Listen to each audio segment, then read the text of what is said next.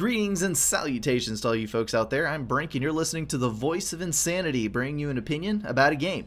Today we're going to be talking about Ashes of the Singularity, and I can tell you right off the bat that this is going to be a much more disorganized and lengthy view of this game than I typically do. Stick around if you want to get all the little bits and pieces and details. Fast forward to the end by clicking the link up in the corner if you want to get the summary and my opinion on it. This is an early access review. Probably too early to form any solid opinion on this game. So this is strictly all informational. If you want to pick up the Founders Pack, that is up to you. I'm not doing any kind of buyer's recommendation or anything on this. This is strictly a discussion of Ashes of the Singularity and the direction that it is headed. I have a game that I played versus AI that's going to be scrolling in the background. You can see everything going on there and a pretty good look at how the gameplay rolls out. And we're just going to discuss some of the nitty-gritty details and see what happens. The game has been compared to Supreme Commander. I have made that comparison, and some people called me on it saying, hey, Brink, you're biased. You can't compare everything to Supreme Commander just because that's the only game you play. Well, that's not the only game I play, and I'm not the only one who has made that comparison. You can go look at Rock, Paper, Shotgun that does pretty extensive articles on RTS games as they're released. That was pretty much the first thing they did, was compare Ashes of the Singularity to Subcom because it's the game that it reminded the author of the most. You can scroll around through articles on your nearest interwebs. You'll find that pretty much true in a lot of them. I think the main reason that that happens is because Ashes of the Singularity has attacked the RTS genre on such a grand scale. When you think of epic RTSs, when you think of the tremendous unit caps, the huge playing fields, that kind of thing, you automatically think of games like Total Annihilation and Supreme Commander. There aren't many of them out there, so that's the immediate fallback when you think of grand scale warfare. I don't think that they should be compared that closely because this takes a completely separate gameplay style. There's no assassination victory. You rack up points by capturing generators to secure victory points. It plays at a totally different pace than Supreme Commander, but I think people are eager to make that comparison because of the scale of the game. I don't think you will ever get out of Ashes of the Singularity what you get out of Supreme Commander. As far as the game itself goes, right now explosions are placeholders, a lot of projectiles are placeholders, some textures aren't quite finished yet. There's only one faction, there's a limited selection of maps, there's bugs everywhere. It is your typical early alpha game. Do not buy it if you don't have a good PC because you will not be able to play it. I have a highly overclocked GTX 760, 4 gigs of RAM with a 4790K driving it, and I can barely crack 60 frames per second on the absolute lowest settings graphically that are available. Some of the people that have been looking at this game have been debating on the merits of DirectX 12 and all that kind of stuff. I can say my card is a generation or more old. It's got a little bit of age on it, and DirectX 12 did actually make an improvement for me. I was getting 55 normal use, 61 average frames per second on DirectX 11, and DirectX 12 was getting me 59 and 66. Both of them under load were in the low 50s, high 40s range. So the game is unoptimized. I can tell you that. And hopefully the footage in the background does okay because my recording setup was at its maximum running this thing. The gameplay itself to me feels a bit slow. And it's hard to tell at this point because everything is so underdeveloped, but the very nature of the game seems to be geared more slowly to me. You have to capture points on the map and hold them to accrue victory points in order to win. The amount of points that you need to win varies by the map, or you can set it manually. You can win by destroying the entirety of your enemy. You have to destroy all of the nodes, which I think means all the factories, that kind of thing. So you can win by total demolition, but it takes a long time to do it that way. Unit movement in general is pretty dang lethargic. The method that they use to track projectiles, the weapons that they use are pretty slow paced, and most of the units are very beefy and get damaged slowly. So you end up with these collisions where you'll have 2 or 3 groups of units meet and they take forever to kill each other. So it isn't quite as violently paced as most RTS games I've played. Now granted, they could be rebalancing that in the future, but it seems to me that everything in this game is geared toward a little bit slower pace of warfare. I know I'm going to go back to Supreme Commander again because most of my viewing audience loves Supreme Commander and that's the game that they know.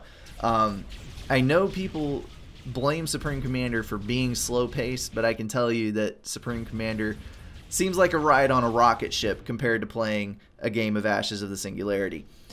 The economy is pretty simplified, especially compared to SUPCOM. You only have 2 resources, radiation, or radioactives rather, and the metal, and those, stalling either one doesn't really hurt you. Your units just produce slower. It is a flex economy, and you can assist factories to build units quicker, so that is awesome. Great addition on that.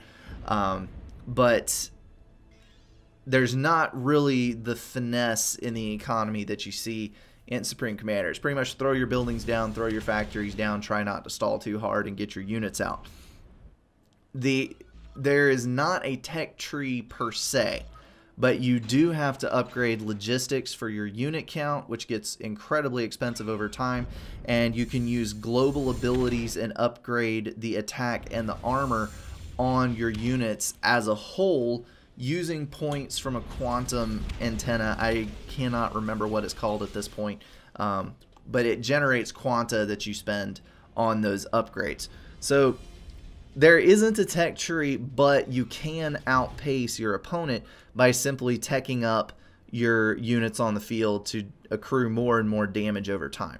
There are larger units. There's not really tiers. You start out building mostly lighter scouting units strictly because of cost. Once you start getting radioactives in, you can bump up to cruisers and artillery pieces, and then even up to the Titans, which are the massive ships that you see all over the place in the benchmark and that kind of thing. The variety of units is fairly good, and I think that they will be introducing more. There are healing units and like a booster that has an area of effect that helps out groups, and then there's a pretty good variety of long range, mid range, melee, armored units, that kind of thing. And there are 3 air units at the moment. I don't know what their plans are for expanding the air game. So, and then they will be adding an orbital tier for like orbital bombardment call downs and that kind of thing in a later patch. So there's a pretty wide variety of things to do, but in the end it all comes back to grinding away, trying to hold those points on the map that have generators, and basically just not slipping. It's a very different approach to a game than I've seen before, and I'm not sure how it will turn out. There's other games that have used this system, but they tended to be faster paced on smaller maps, and we're just going to have to see how this all plays out as it goes. Now, I'm sure a lot of you are specifically wondering about the user interface, because the user interface is kind of what makes or breaks strategy games. The ease of use, how well you can lay out commands and queue orders, and the intelligence that you can gather on the map at a glance. The strategic zoom, unfortunately, is not there. The developer made it very clear that he did not want strategic zoom and he did not want strategic icons, which I firmly believe is a complete mistake. At the moment, you can zoom out to where on a small map you can see about a fifth of the map. And then you can pan around, you can grab the map and move with the right mouse click, which ends up being how I get around most of the time. And of course, you can use arrow keys or bump the edges. The UI is not super clean at the moment, and you end up misclicking a lot, but a lot of that is just fine-tuning that needs to be done as the alpha progresses. There's a couple of issues that I have with the UI that are very specific. Number one being the lack of strategic zoom and icons, which is pretty self-explanatory.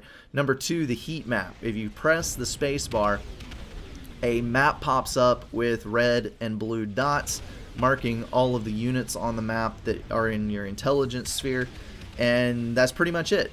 It shows zone control and red dots, and that's your master of command intelligence view.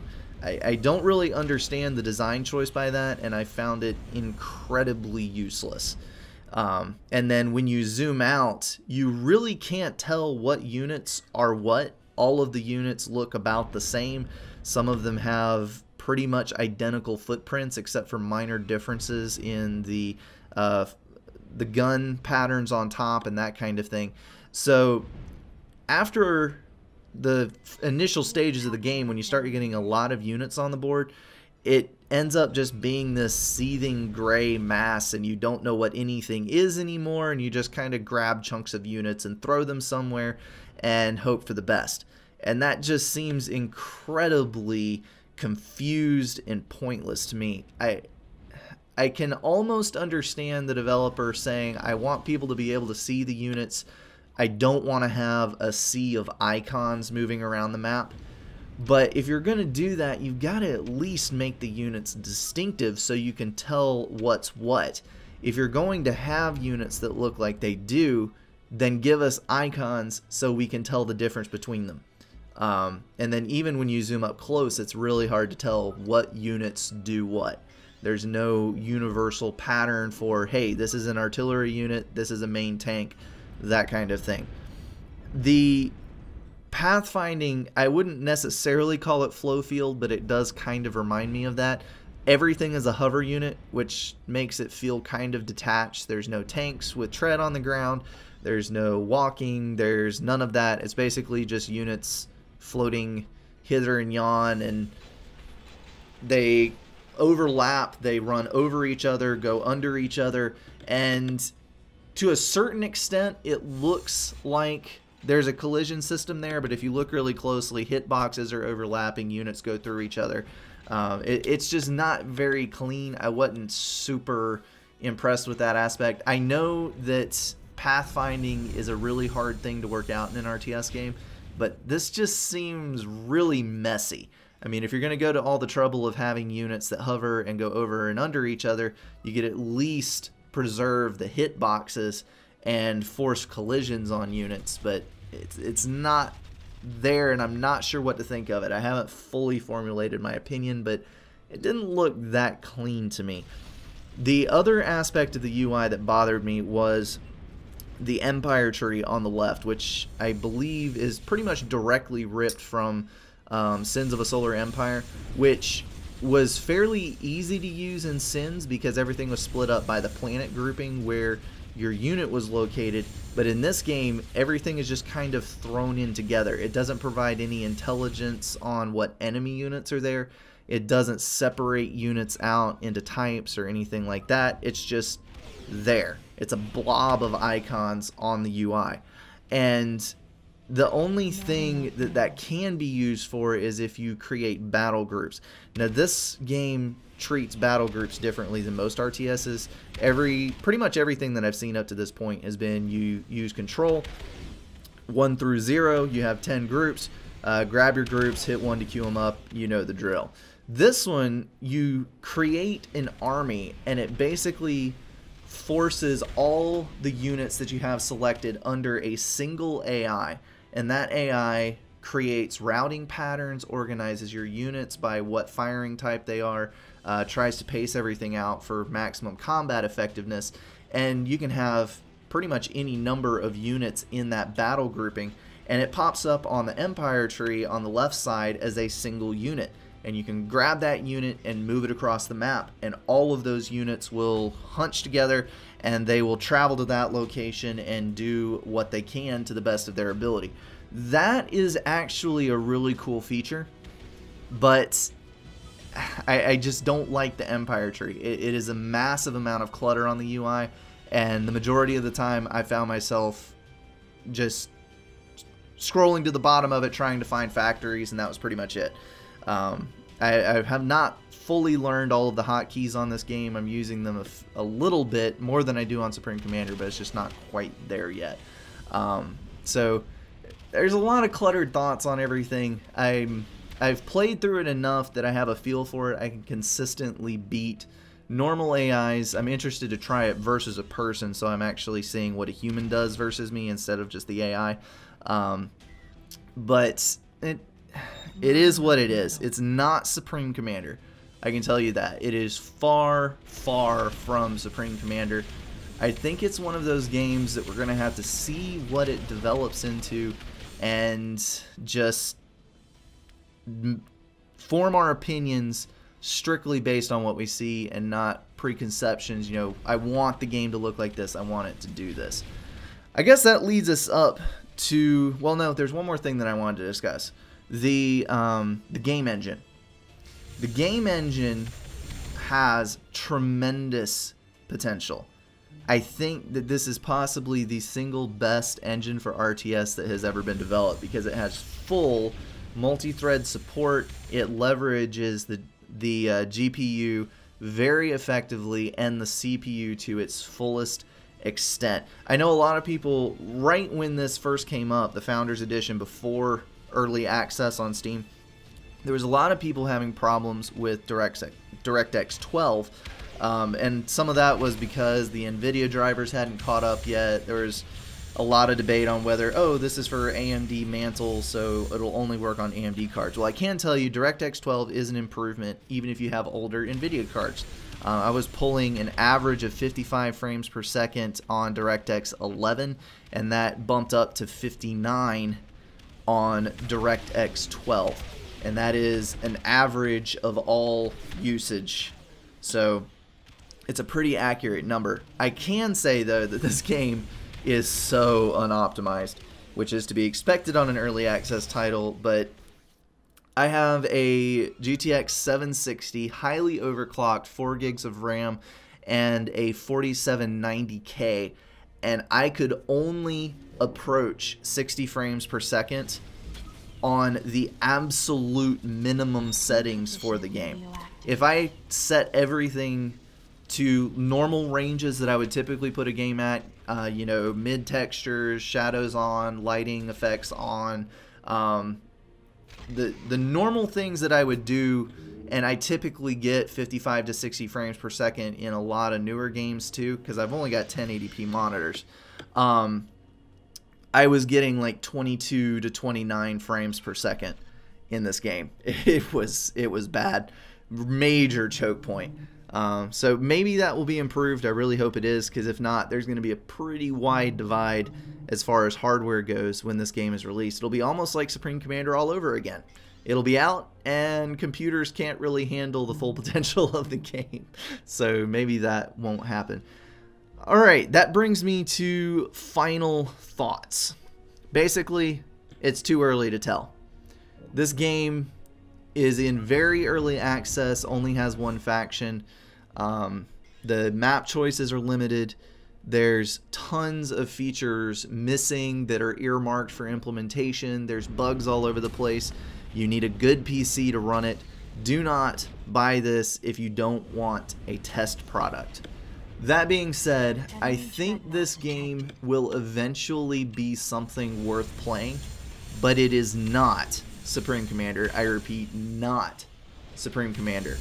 The comparison to Supreme Commander is made on a regular basis, and I think that's fine because it is an epic scale RTS, but the gameplay is paced completely differently, and the victory conditions and overall feel of the gameplay does not remind me at all of Supreme Commander. It's also missing some of the UI elements, such as the full strategic zoom, icon support, that kind of thing. So I would wait to form an opinion on this until later. I would refrain from trolling a bunch of forums, trying to make it into something that it's not. And if you don't like what you see now, just don't get the alpha. This is what alphas are for. If you're interested in trying out the game and giving feedback to the developers and bug testing, pick it up. but it is definitely not ready for the average person to pick it up and try to play a few games. Alrighty guys, that is going to wrap up everything on this. I know it was a little bit longer than usual, a little rambly, a little bit here and there, but I think that pretty much sums up everything that I have seen so far in about 10 hours of playtime on Ashes of the Singularity. As always, guys, thank you so much for watching, and I will see you in the next one.